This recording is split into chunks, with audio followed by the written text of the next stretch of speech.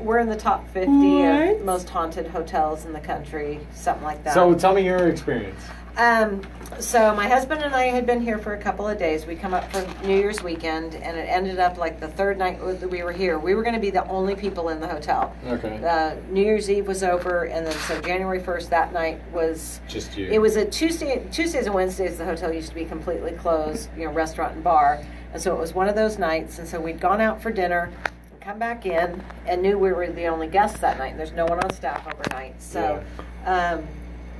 We had learned by that time that the bathroom door across the hall, at certain times of the year, if you don't close and lock it, it will swing back open. And so then when you come out of the room, it hits you in the face.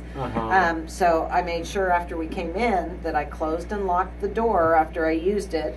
And we went in, watched Netflix. So we're talking like 45 minutes, something like that. And I said, okay, I'm going to go brush my teeth. And so I went out. And of course the door was unlocked and open, so it was right in my face when I came out of the room. I went into the bathroom. The shower curtain was pulled all the way back, and a couple of the little hooks were not attached to the curtain anymore. And every towel that we had in the bathroom was wadded into a ball and stuffed under the sink. So I went back across the hall. And you're the only people in the hotel. Only people in the hotel.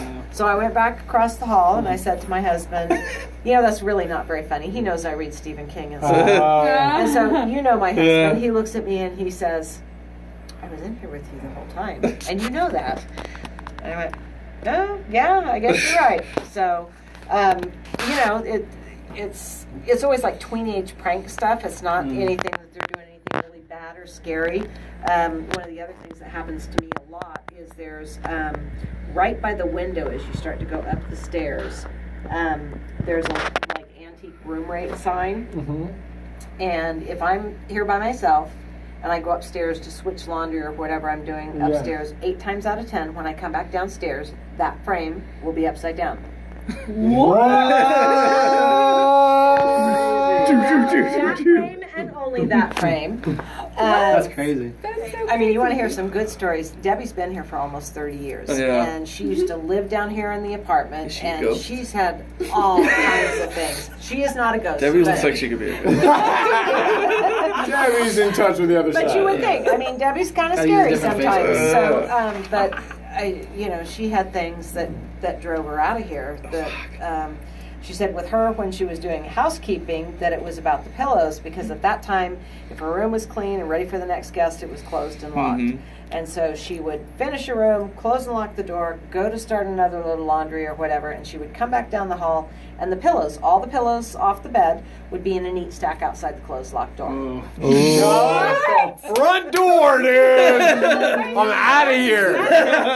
That's not even the best one. That's not even the best one. Tell me the best. So my favorite one was when she first started and she was living down here.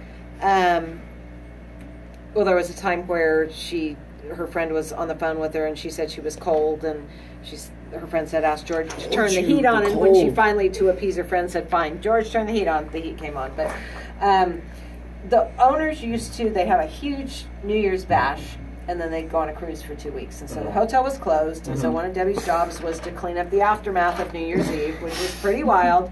And so this particular time, she went upstairs and she's looking around, and trash cans are overflowing with champagne bottles, and there's confetti all over the floor and all this stuff. She goes, I don't even know freaking where to start with this crap. She says, I guess I'll start with laundry. So she gathers up a load. She takes it. Laundry was down here at that point. Takes it downstairs to the basement to start the load. She comes back upstairs, and down the main hallway, all the champagne bottles that were in trash cans are lined up in a row, and they all had party hats on. What?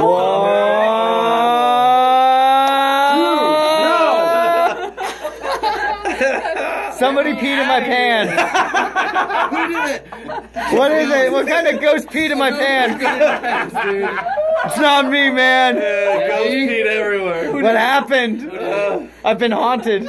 So, wow. It's not, they're not deliberately being mean to people or anything like that. It's just, It's like, we want you out of Extra kind of here. stuff, Yeah, and, yeah. You We're know, not going to torment just you rattle about your it. cage, let you know we're here. And there are people that sometimes It's like say petty criminal they feel like ghosts. somebody's Those guys who are Never over $200.